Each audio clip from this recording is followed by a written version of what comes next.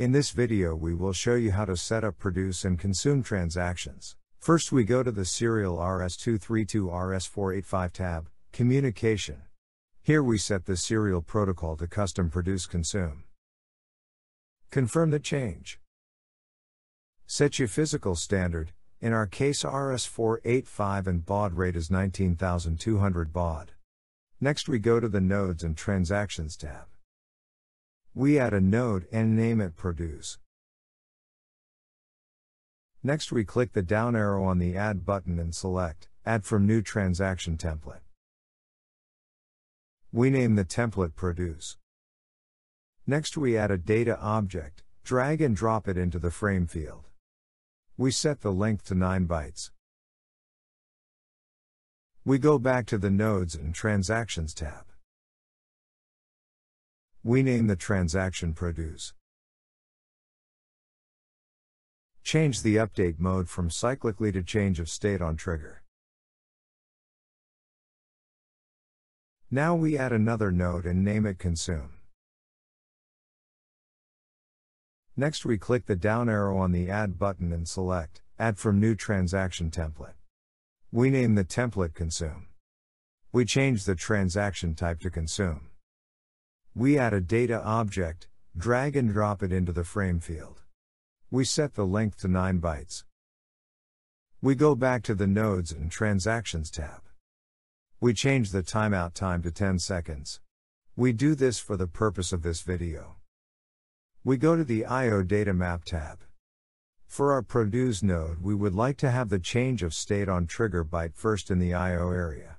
So we drag and move the trigger byte to be first in the data from the PLC.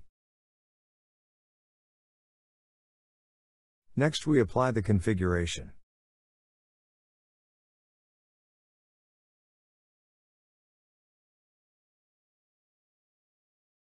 We can see that it has 9 bytes input and 10 bytes output. The extra byte in the output is the trigger byte. For the purpose of this video we have already prepared a PLC and you can see that once the configuration was applied the data exchange went active. Let's go online with the PLC. We can see that the input are on the internal address of 32 through 40 and the output are on 32 through 41. We open a watch table. We have prepared this watch table for you.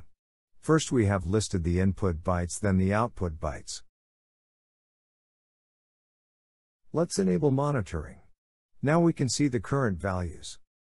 In the bottom right corner we have a serial terminal application running, that is connected to the Anybus Communicator. We will send the ASCII string consume 00. In the input area you can now see that we get some data. This is the hex representation. The input values will be cleared after the 10 seconds timeout we previously set in the configuration. Unless we get new data within those 10 seconds. Let's change the display format.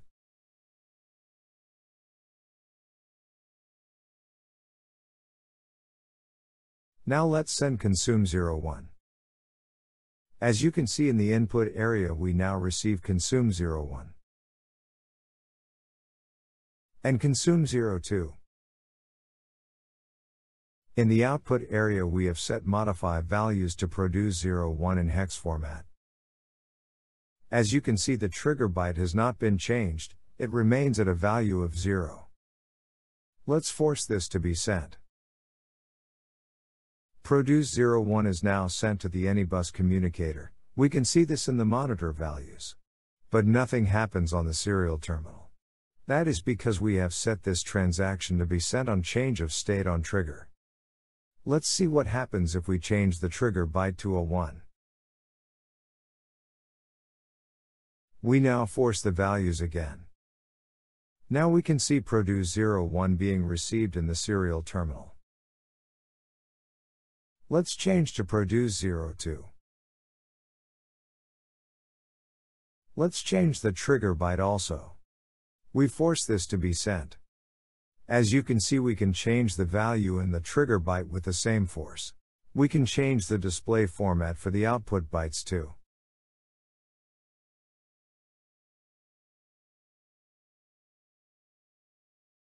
We send produce 03, we first send the values.